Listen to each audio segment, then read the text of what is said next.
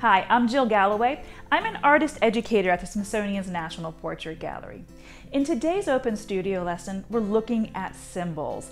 Now, symbols is a big element of portrayal, meaning the artists use symbols to help tell the story of their sitter. Remember, the sitter is the person in the portrait. Because the job of an artist isn't just to make a portrait look like somebody, it has to be about them too. They need to give the viewer a sliver of their character or their personality.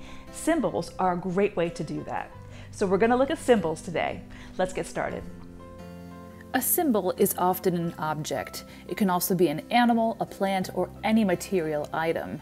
In a portrait, the symbol tells us information about the sitter. It can help us understand the sitter's profession, their accomplishments, or highlight other aspects of the sitter's story.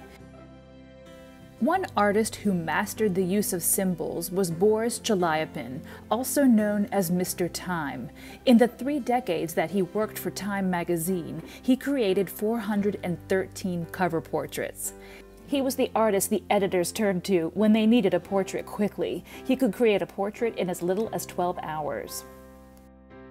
His paintings are filled with meaning and symbolism. For example, this portrait of Jacqueline Kennedy Onassis, we can see the White House in the background. Mrs. Kennedy famously brought an elegance and a glamour to the White House. Notice the baby carriage on the balcony. That's there to symbolize the birth of John F. Kennedy Jr. Look at how we can change a portrait's meaning just by swapping out the symbols in the background.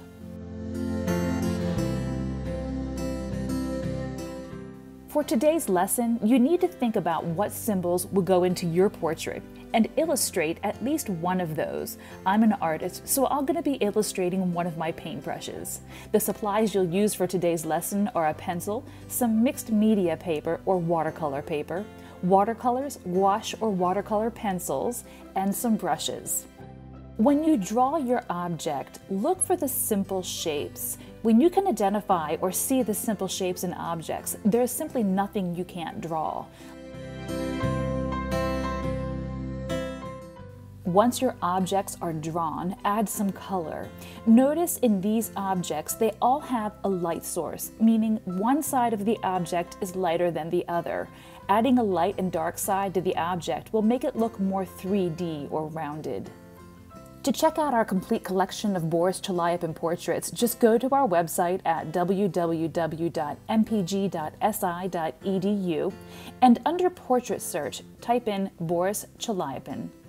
Thanks so much for joining me for today's open studio lesson. I would love to see what your symbols look like. If you wouldn't mind posting them on social media with the hashtag MyMPG, then we can all check it out. Thanks again for joining me, and we'll see you next time.